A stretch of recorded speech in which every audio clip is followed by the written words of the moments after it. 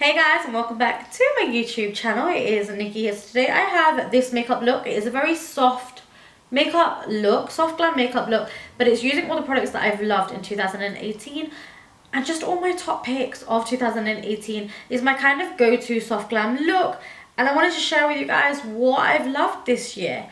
So if you want to see how I achieved this makeup look and also learn about why I love these products and why I think they work for me, then just keep on watching.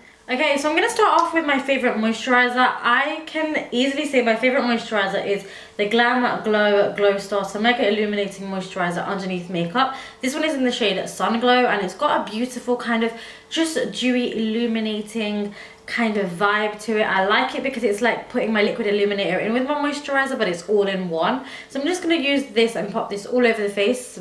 By looking at the tube, you can tell that I love it, and it is nearly run out, so I need to replace this little baby. Okay, let me be really real with you guys. I don't really wear primer. I don't really believe in primer. I like primers that have like an illuminating factor in them, but other than that, I don't really reach for primer on a daily. So I'm gonna go with my favorite foundation.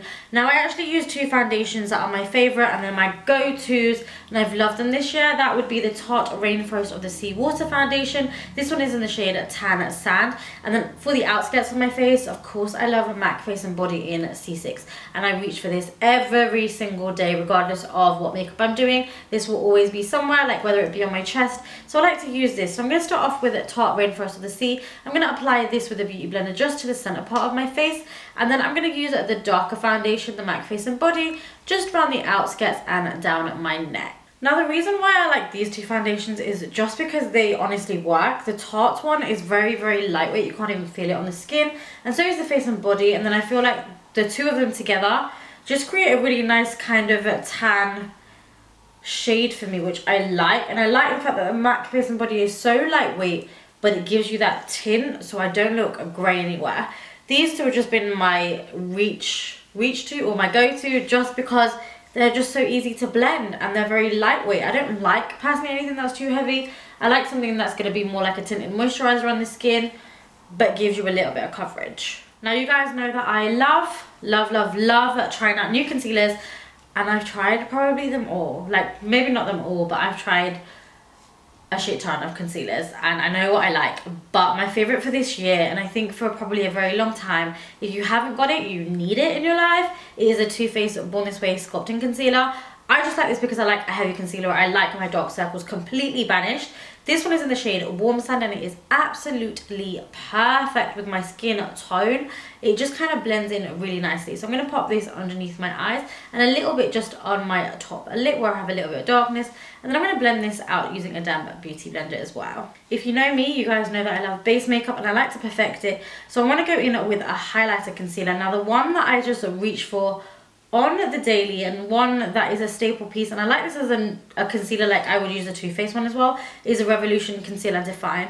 I like the shade C5 as more of a lighter highlighted colour for me, and I like to pop this underneath my eyes and down the centre of my face. So I'm going to do that, and then I'm just going to blend that out using the same beauty blender again, and this will just lift the face and add a little bit of dimension and sculpt the face as well. I love me a good cream bronze, and if I'm honest, this isn't that old, but I've been using it so much and I like the shade of it. I also need more cream bronzers in my life. I don't own that many, but from what I own, I love the Maybelline. This is a Superstay foundation stick. This one is in the shade Cocoa, and it comes with the cream side and then obviously a sponge side, but I don't like the sponge. I just love the tone of this as a bronzer on me. I like that reddish, warmish, kind of orangey-ish undertone, and I like putting down a cream bronzer before I put down a powder. I just feel like the lasting power is so much stronger, and it's just a lot more sculpting to my face as well, I find. So I'm going to take this stick, you've probably seen it a trillion times, and I'm just going to draw that 3 everywhere that I would usually bronze, and also just down the sides of the nose because I like to bronze up that area, and then I'm just going to blend that all out as well. So something that I recently started doing, but I never did it before, I think I got suckered in by like the Instagram trends, is I always draw on my bronzer, you know, so you can see the lines. But I found that if I dip my brush into my cream bronzer and then I blend it over onto the skin, it just looks a lot more natural. It's not as strong, and also that way you don't put on too much product, because you can control how much product you're putting on and where you're putting it, especially around this kind of jaw area. Sometimes I find that I get a line because I've drawn a line, and I've not blended it out properly, which isn't pretty. But if you just apply it straight on with a brush as opposed to straight onto your skin and then try and blend it out, I think it might work better. Moving on to brows. I absolutely love this product. This is the Benefit Precisely My Brow Pencil, and it is insane. I knew there was a lot of hype around it and I am late to the game, but it has a spoolie on one side and then it's just got the twist up pencil on the other. I like the fact that they've got both on there. I like the design of it. Most importantly, I just like the pencil. You can draw like really fine hair strokes and keep it really natural, and that's what I like about it. So I'm just going to quickly brush my brows through to get rid of any foundation product that's in them, and then I'm going to use the twisty upside and I'm just going to draw fine like strokes and then just kind of fill in my brows, really just normally how I do in every single tutorial. Now that my brows are done, I wouldn't use any other product other than the Anastasia Beverly Hills Clear Brow Gel. Why? It's a clear brow gel and I don't know why I love it so much. It is just a clear brow gel, but I don't know if it's the spoolie that they have on it or what it is. It just makes everything look so natural. It kind of just fluffs up the brows. Even though it's a clear brow gel, I can't work it out, but I know I can't live without it. So I'm just going to run this through my brows. I'm going to be using the Kevyn Sensual Skin Enhancer to carve out my brows. Now I'm really picky with what I use to carve out my brows because I want it to be creamy. I don't want it to be too hard and I don't want it to be too wet. There is like a fine line because I like to carve out my brows and then prime my lid with this as well. And this is a little baby that I reach for all of the time. This is in the shade SX10 and it's that perfect shade. It's not too light, it's not too tan, it's not my skin tone. It's a little bit brighter, but it's not too bright, if that's what makes sense. So I'm just going to use my smoothed out angle brush, and this is what I need to carve out my brows. It makes it so much easier. And I'm just going to apply this all over underneath my brows, carve them out, and then on my lid, and then I'm just going to beauty blend them out to blur everything. Okay, now that my base is done, if you guys know me, you've been following me for a while, then you know that I love to perfect the base. And then eyes and lips, I'm kind of like, do you know what I mean? I don't do a lot. I just love warm colours. It depends on where I'm going. But on a daily, and I want to be really real with you guys, I love warm tones. It is my thing. And this was really difficult because it's like an eyeshadow palette for the whole year. This probably isn't for the whole year, probably for half the year or a quarter of the year. But I've been loving these two palettes. Now I like the Technic one, which I actually got recently. And I love the Makeup Revolution one, which is a bit battered and I've had it for some time, but they're both really warm palettes. I probably like the Technic one a little bit more, and these two palettes are really affordable. They are both stunning. They've just got warm tones in, and I like tones that you can wear on a daily. I don't need a lot of purples, blacks, blues. I don't need any of them colors. I just need oranges and warm browns, and I am happy. So I'm actually going to try the Technic one. You guys have seen this a lot on my channel, but I'm going to use it because I rate it and I love it. So we're going to be doing a daily soft glam look, something that I'm all about, with warm tones, of course, with the Technic, the Heat Is On eyeshadow palette. And I'm going to go in with this warm brown right here, just because it's a colour that I use a lot, as you can see. And I'm going to pop this in to my crease, smoke it out and take it up to the brow bone and use this as my transition colour. Now because this colour is such a like beautiful warm brown tone, I also like to just take it all the way in. I mean, I think it looks fine. I like to take it in and just warm up these sides of my nose, just to kind of tie everything in, you know. Now on a daily, I'd probably leave just one colour in the crease. Really simple makeup, but it's a little bit boring for a YouTube video. What I'm going to do is I'm going to quickly just take that colour and I'm going to smoke it out on my lower lash line and then have a look at my eyes. Going back in to this eyeshadow palette now, I think I'm going to take a little bit of the chocolatey brown just on my MAC 221 brush, and I'm going to pop this in the crease right in there just to create a little bit of depth to my eyes, just swiping back and forth until I get the intensity that I want. Going back in with that same colour, I'm just going to use this flat angle brush and pop this really close to my lower lash line, just so the darkness comes from where my lashes are. For wing liner, my favourite liner is always a pen liner, and the one that I will always go back to is the MAC Brushblack. I just love the tip on it. Like, I just like it. I think it's so easy. I think if you're a beginner or you're struggling to do wing liner, then this is a really great pen. I'm not a big fan of liquids. I don't like them. I just love the pen ones. and this one happens to be my favorite. So I'm going to add a really nice winged liner to both of my eyes. Let me let you guys in to a little secret. If there's one thing I hate, it is wing liner and putting on false lashes. Wing liner, because there's just such a pressure to try and get them symmetrical, and then I'm like put off by it. I'm like, I'm not even going to bother. But do you know what? I'll tell you one thing, when you've put on your mascara and you put on your false lashes, you can't even tell. So I wouldn't even sweat it. I particularly like my wing liner to be straight, so like straight across. I don't like a rounded. When a lot of people do my wing liner, they always do it like quite dollish, and it goes really high up and it's got a bit of a curve to it. I don't like that wing liner. I just like it to be quite straight, angular. You guys have probably noticed that there is no shimmer going on. The only shimmer that I like on my eyes is in my inner corners, and I can't really leave the house without it unless it's like a matte black smoky eye. I love an inner corner highlight. I just think it looks so pretty, really soft glam, and just kind of completes the look. I'm very picky about inner corner highlight.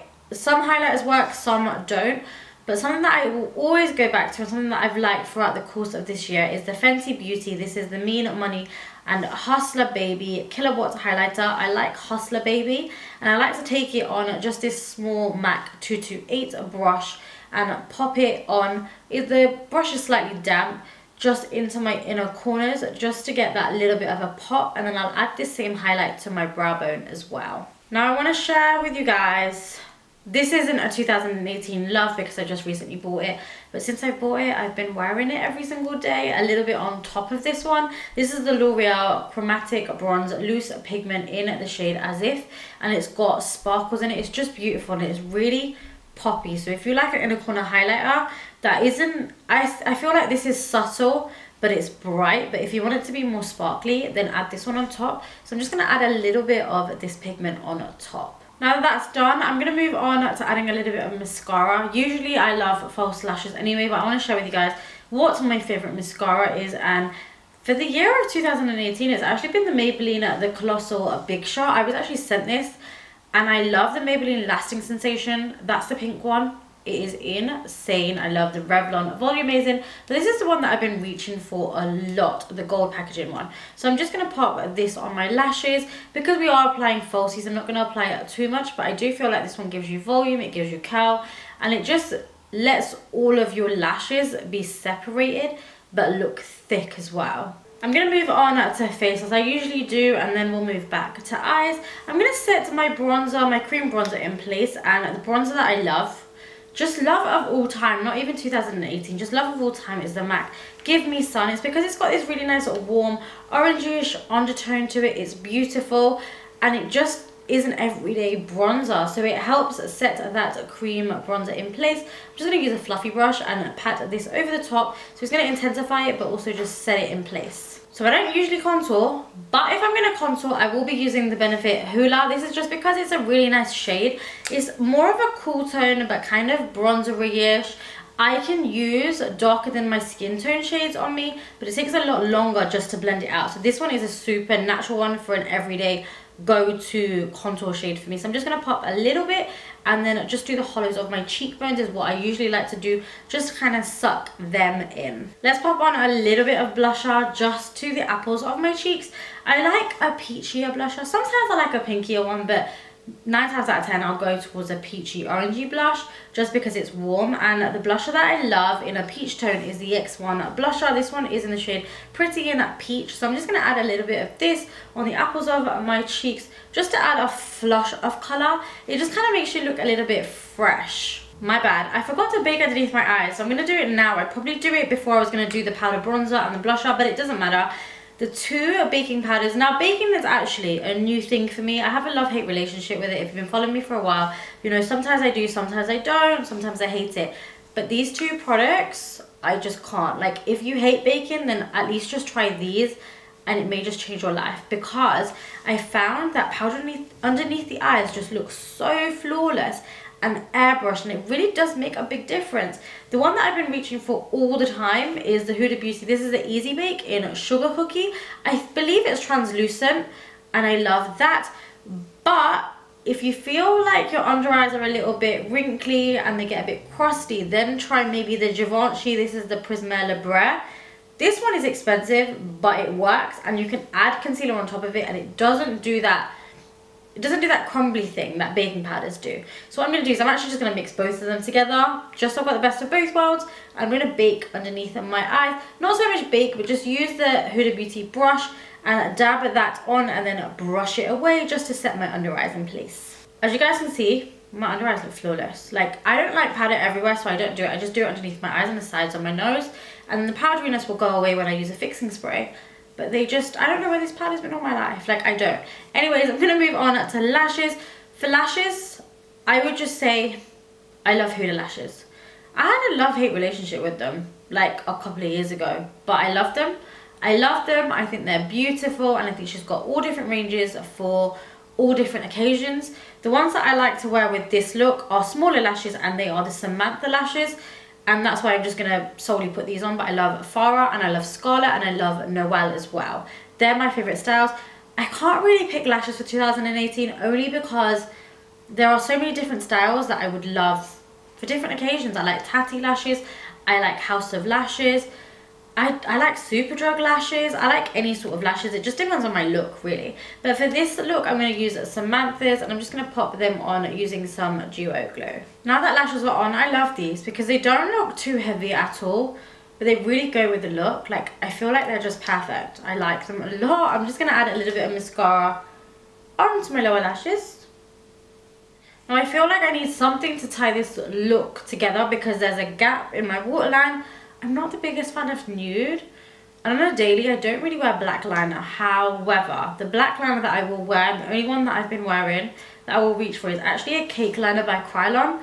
This one is in the shade Ebony, and it is the blackest of the black liner that I've ever come across in my life. It is a gel liner, but once it sets in place, it just kind of doesn't move, which you want for your waterline. It doesn't smudge.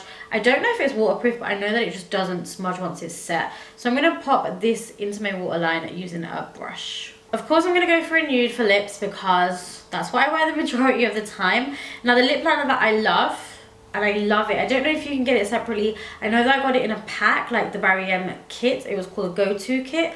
This is the lip liner by Barry M in the shade Go-To. A similar shade is probably a Velvet Teddy lipstick, not in a liner, but that's the sort of shade that it is. So I'm going to line up my lips with this baby and just fill them in with it as well. Now, I personally love to lighten my lips, especially in the center, and then blow them out. And a lightener that I love is Technic. This is the nude edition liquid lipstick in Living Doll. I use this for like every single color that I want to lighten. So I'm just going to pop this in the center and then use a brush just to buff it out. Now I'm a sucker for a little bit of gloss, so I love the Benefit Punch Pop. This is in Sugar Cookie. It's a beautiful lip gloss, like literally just on its own. But I actually like to mix it with the NYX. This is just the lip oil, just to make it that extra bit glossy. So I'm going to mix these two together and then I'll pop these on the lips because I've been loving glossy lips recently. Now, of course, I couldn't forget highlighter, and this was a tough one because trying to pick out your favorite highlighter, I don't know. There's loads of highlighters that I like, but the one that stands out to me and the one that I just love and have been loving is the Jeffree Star. This is the Skin Frost in King Tut, and this just looks really wet on the skin. Like, it is beautiful, looks wet. So I'm going to be adding this on my face today just because it is one of my staples and I have been reaching for it a lot recently. So I'm going to pop this on the cheekbones and then also just down the center of my face as well. And lastly, I will just set my face. Now, usually I like the Urban Decay All Nighter, and I do reach for that if I'm going out and I need to be out all day. But if it's just regular and I'm not going to be out that long, then I love the Tarte Rainforest of the Sea. This is the, what is it, the 4-in-1 setting mist. I just like the smell of it, and I like that it's quite hydrating as well. So I'm just going to give myself a quick spritz of this spray. And that, guys, is it for my favorites of 2018. This is all the makeup that is my go-to makeup for the year. It's been the makeup that I've been reaching for, my loves, and also kind of like my go-to makeup, my soft glam look. This is the look that I'll always go for if I'm going to like an event and I don't know what to wear on my face. I don't want to go too much, or I'm not going full beat, full glam. This is what I'll wear, a soft glam. So I hope you guys really enjoyed it. I had so much fun, and I wanted to wish you guys a really happy New Year's. I hope you had a wonderful Christmas, and let's look forward to 2019 because I've got a feeling that it's going to be a great year for all of us. I love you guys so very much, and I will see you in my next video. Mwah.